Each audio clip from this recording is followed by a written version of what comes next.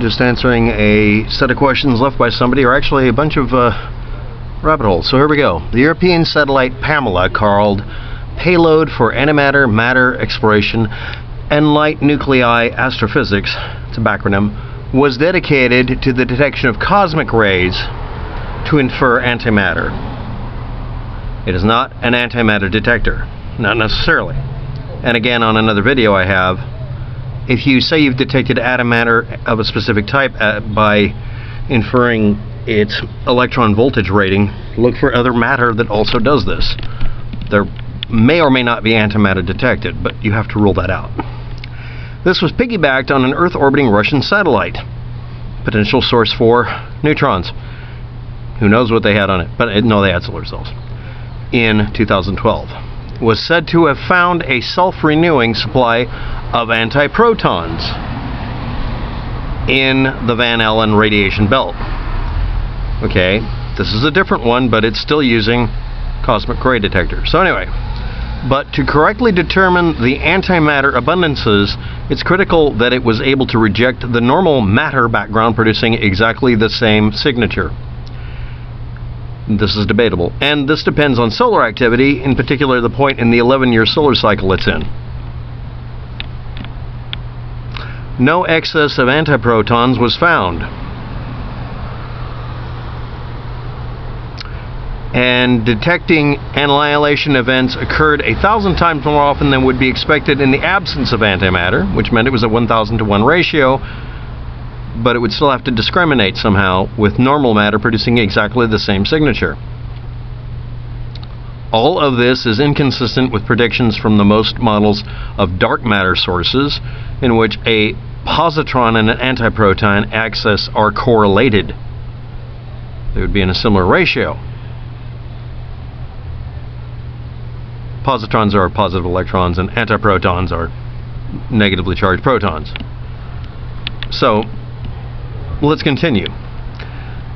I don't know if this was really valid, and again, this is inference.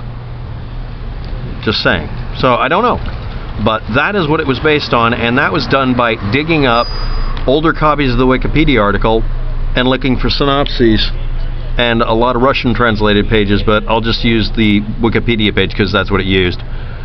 1943, Leslie White's law states that a culture evolves as the amount of energy harnessed per capita per year is increased, or as the efficiency of instrumentational means of putting that energy to work is increased. This is a 1940s concept. See also Manifest Destiny. Look that up. It's not related, but it's a similar mindset. If other factors remain constant only. 1964, again, 1964, Soviet astronomer Nikolai Kardashev scale, measuring a civilization's level of technological advancement only based on the amount of energy a civilization able to use on a planetary level, on a solar system level, or on a galactic level. None of these include current levels, and they've been modified since then to include current levels. Also, this cosmic hypothetical energy consumption scale has since been using other metrics that are more modern and debunks the whole idea of both of these ideas, because a real civilization's level of technological advancement and culture capability evolves as the amount of knowledge and cooperation within its members increases. If you have a lack of cooperation, your advancement is destroyed, and if you lose all of your information, you lose it. Every one of you going out in the forest without knowing how to make a fire are below the level of a caveman because you don't know how to make a fucking fire. It's that straightforward. I've never liked this scale. It's interesting as chewing gum from the mind or for sci-fi, but the fact is it's a debunked scaling for this kind of idea, because we're in the age that disproved it. You can literally start off with an e-book with e-paper, which is a lot more electrically efficient than a solar panel, and start over again from nothing without having any ability or knowledge in your head, and be able to recreate all of this. And I'd like to remind everybody, I'm kind of peeking at the idea that this isn't the first time we've been an advanced population on this planet. You could recreate everything we have right now in less than 50 years, one lifespan. You could start with literally nothing. You could go from caveman to, you can go from the Flintstones to Jetsons. So anyway, the next part, while you hover and yell, is the SKOPOGRAPH. It's an expired 1967 trademark for a company called Impulse Physics, spelled in very German ways, and is now a generic term for a transmissimors. It sends a narrow collimated beam of energy from, like, usually a laser, but it could be any other light source, through the propagation medium you're testing. It could be the atmosphere, seawater, whatever, for the determination of visual range and for measure of its coefficient of extinction, which is a specific term that I did not look up.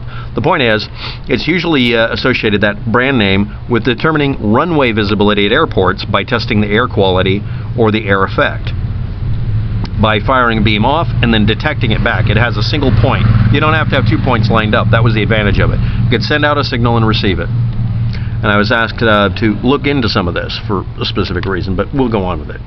Trademarks are available for that.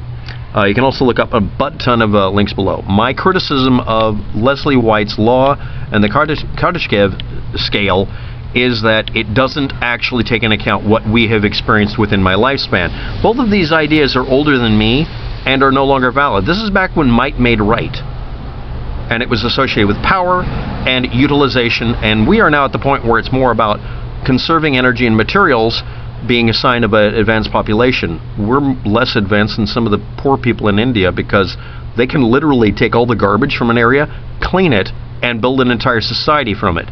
Not like we've done that repeatedly. These are short-sighted methodologies for measuring culture, or seriously, you call that civilization? Really? Sounds very, no. Anyway, as for the request of it, you cannot possibly know what I'm thinking. Okay. Look up that word, the SKOPOGRAPH. SKOPOGRAPH. Some other interesting Wikipedia pages I ran into. Hope you don't think I'm too silly posting all of this. I don't. These were interesting to look up. The most annoying part was looking up SKOPOGRAPH, because it's literally a trade name that hasn't been used for a long time. It went generic. It's sort of like looking up aspirin. You can find aspirin, but as a part of it being a trademark, it's actually something most people don't know about. It was literally a trademark for something, a salicylic acid. And I learned that from watching Gilligan's Island. But anyway, well, let's see. I agree with you that phenomena like the events that take place in the Bermuda Triangle is likely caused by natural circumstances, which is what I'm currently writing about in my chapter on my 60s disappearance of someone. But I'm pretty sure this plane engine just froze up, and it has been one heck of an interesting research project. Always appreciate you. Thank you. Well, thank you as well. Now, the reason I'm doing that whole thing is, I'm going to put that in the title of the video because, oh my God, I mean, that was a rabbit hole. Just looking up subject matter becoming a rabbit hole. Let's look up another one. I'm going to read you the end game and not the question. 1950s. German scientist Paul Otto Hess heard voices and cited Mark 3:32 from the Bible and wrote a book, I can't pronounce it, otherwise known as Last Day, Doomsday, or Judgment Day, and included the idea of what's called a photon belt. I'm going to go through that, but this was recycled in the 1970s as Rings of Alcyone by Samuel Unruh, who decided the photons were really radiation, calling them manasic. That's a Sanskrit term for the mind. No, it isn't. It's not mind or body or energy. It's not your inner chakras or maracas. It's literally you're talking about photons or not. But he decided to say this Sanskrit term for mind and manas is a type of unknown energy. Okay, so it's not photons anymore, because when that book was written, the idea was come up with in the 1950s. The idea was you could just take any sciencey sounding word like atom or whatever and make a story up about it. And people found out that unfortunately you run into college classes that teach you that you don't know what you're talking about. Megaton magnet. But he said that was all caused by the splitting of an electron, and then in 2012 the Apocalypse Group's assertions started using the same concept. So I'm going to read the concept and then I'm going to tear it apart as people get louder instinctively when they hear somebody doing a YouTube video. So the Sun and Earth are claimed to be currently moving in a way that would cause them to go through the star cluster, the Pleiades star cluster, and past Alcyone, and the Earth will pass through a ring of photons which orbits it, and we're supposed to be the seventh star the Pleiades cluster. The trouble is, the Sun and Earth with it are currently moving away from that star. And we're 450 light years away, and that's an 8-year light year across cluster. And Alcyone is not actually causing the other stars to orbit it. Next, photons always travel in straight lines unless they interact with matter or gravity. And matter just, collides it out or whatever, or re-emits it at a different frequency, like fluorescent light does.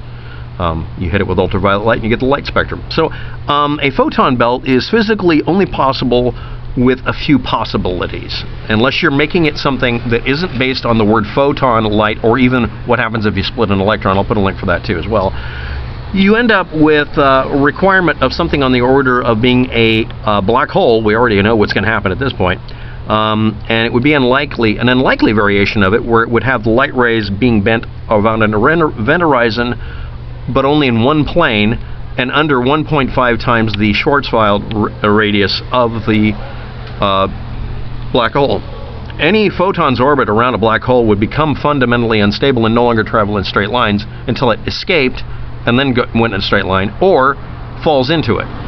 Staying at the event horizon would be in our reference point, or its, short, depending on which time-space constant you want to deal with.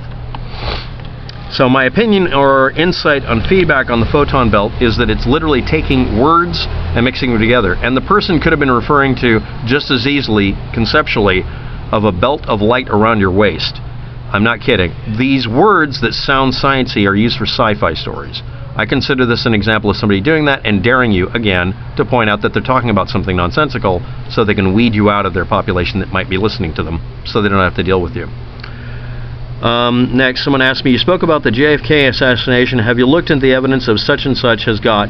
He shows all the gunmen, but the rest you can see no gunmen on the grassy knoll. They were over a bit in the shelter. I would link to his channel, but I don't know how to. Well, I'll need you to. Just find the... I'll try to look it up. Let's see if the video channel has the same name as that. I'll look it up and see what's going on. Next, I am crap with technology, but if you put his channel name, first one that pops up, so I can go look him up. Okay, and then you put in this in quotes or in parentheses, parenthetically. I'm not sure about one of them, because why would you put the gun out the window to check where the car is before turning onto Elm Street? There's a lot of assertions that are made like that, where someone does something that they're making an assertion about, and it's almost impossible to figure out what they're talking about in most cases. So I will go review that if you like.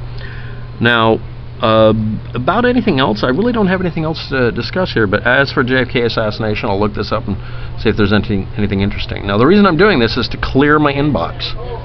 Thank you for watching. Have a good day. Good luck with that.